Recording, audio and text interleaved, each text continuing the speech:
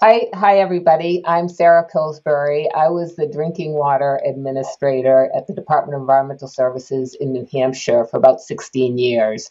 I guess 2004 to 2020. The program I wanted to talk about in terms of great success in my state, I don't think anybody will be surprised to hear that I'm going to pick the source water protection program. We delineated the wellhead protection areas. We then worked with state and local folks to get protection into those areas.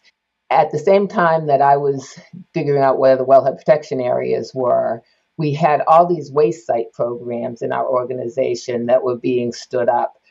In particular, the leaking underground storage tank. We had a lot of leaking underground storage tanks, and we have very shallow aquifers. And by having the wellhead protection area, we were able to provide the actual locations. We were able to help with prioritization. And the other thing is because source water protection was being pushed at the federal level, and we had this new plan, and we were all excited about it. And one of the things that we got passed was a water supply land grant program in order to protect the lands around our wells and intakes.